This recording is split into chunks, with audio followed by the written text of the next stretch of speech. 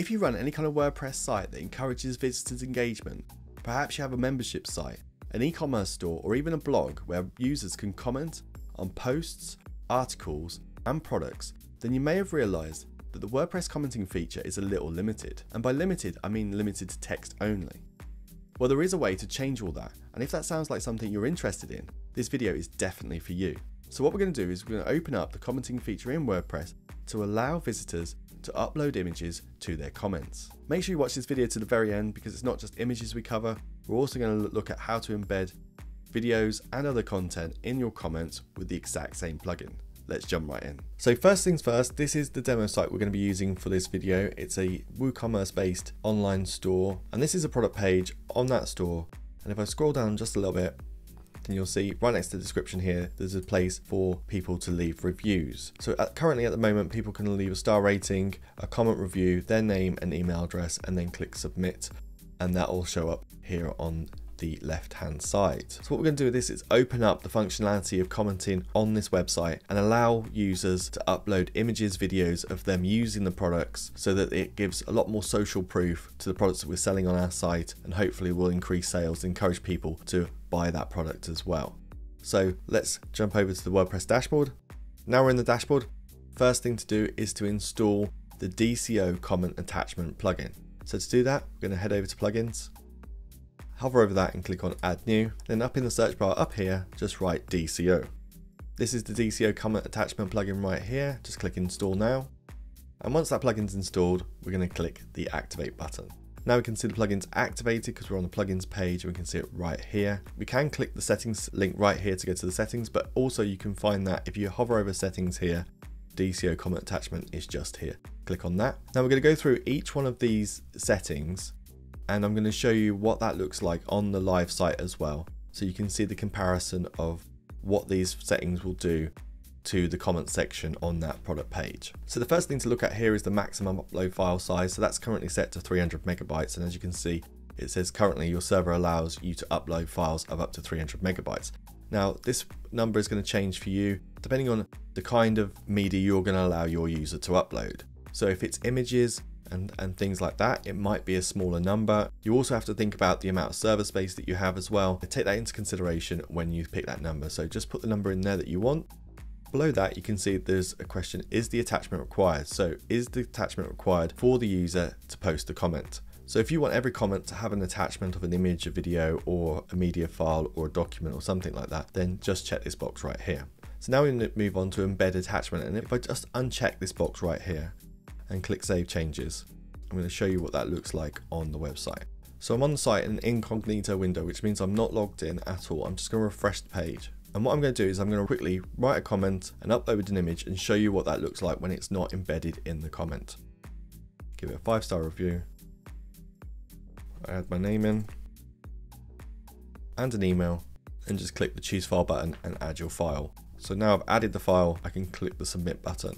So as you can see, the comment has been posted here, but there is a link, not an embedded image, in the comment. So if you click on that, it's going to open the full image up and away from the site. So I don't think this looks very good. I don't particularly like how this looks on my site. So I'm going to change that. So if I head back to the dashboard, and now I'm on the dashboard, I'm just going to click on embed attachment, and I'm going to go down to save changes, then head back to that page. So now I'm back on this page. I'm just going to refresh it. And as you can see, it looks much better.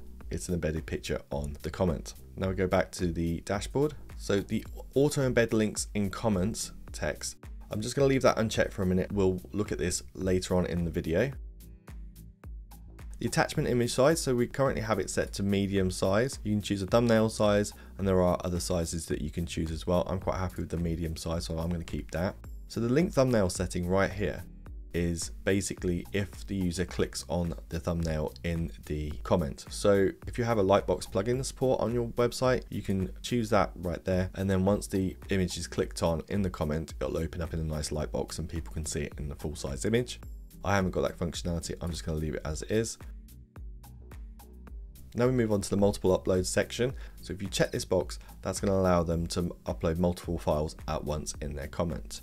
Below that, there's an option to combine the images into a gallery, and that's currently checked. I'm going to show you what that looks like right now on the website. So I'm going to click on Save Changes. And on the site here, I'm just going to refresh this page. I'm going to add in another review. And then I'm going to choose multiple files from my computer to add. So I've chose 3 image files right there. I'm just going to click submit. And as you can see, the 3 files are nicely displayed in that comment there. So that allows people to upload multiple images in their comments, and it looks really nice in a gallery kind of form. If you uncheck the box for combine images into a gallery and you just click save changes for that, and we refresh the page on the website, now you can see it's stacked the images on top of each other there. Heading back to the dashboard, so I'm going to click combine images into a gallery, and then you can also choose the gallery image size. So we had it in a thumbnail size and it's cropped the images. You can choose to have it in a medium size and that won't crop the images. This is what that looks like on the page as well. So it adds a really nice gallery feature to the comments for images. So we keep that as it is. And then just below the multiple upload section is the permissions. And this is where it gets really interesting. So you can choose the kind of files that people can upload to the comments. So there's image files, audio files, video files, documents like PDFs, PSDs, and docs from Word, spreadsheet files, interactive files like PowerPoint files, text files, archive files, bits of code, and other files as well.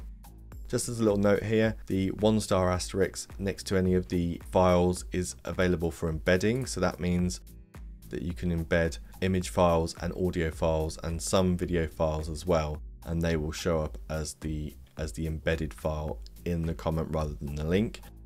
The 2-star asterisk here is allowed for administrators and editors only. So people that are logged into your site with the administrator or editor role that might be replying to comments that people leave on the website, they have a little bit more functionality than everyone else.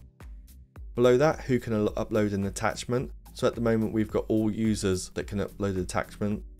If I click on only logged in users and click on save changes, and we go back to the website and we just refresh the page, we can now see that as we're not logged in because we're using an incognito window, the upload feature has now been taken away. So only people that are logged into the site can upload images or embed videos and things like that into their comments. So that adds a little bit more security and protection for you and gives the users that are actually signed into the site a little bit more features than everybody else. So the next option I would totally encourage everyone to check, which is to manually moderate the comments with attachments. So that means anyone that uploads attachments to the website, you will have to manually check those comments first and the attachments, just in case there's anything that shouldn't be uploaded to a comment that's been uploaded, and you can get rid of that before it even hits the website.